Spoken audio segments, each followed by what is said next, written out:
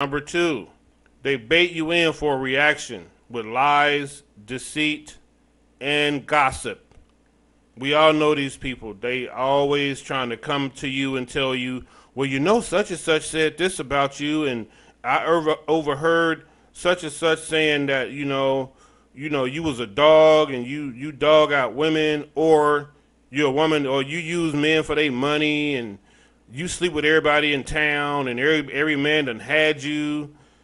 But those people never even said these things. They baiting you in for a reaction because they want you to go over there and go off on people. They want you to call somebody. You don't have no evidence that these guys said any of these things or made any of these accusations. You're just going off the strength that this person came to you and told you some information and you ran with it. You didn't try to go get no second opinion of did somebody say anything about you or whatever. Or did somebody slander your name or just throw your name out there in the streets like you some kind of streetwalker, or you some kind of hood dude that's been out there, selling drugs all day, but you go react.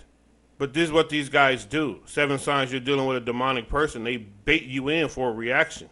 They always, this is what they do. They get up every morning trying to figure out how they can screw somebody's life up. This is what they do. Their life is screwed up, so therefore, I'm going to screw somebody else's life up in the process so they can be in the same basket I'm in.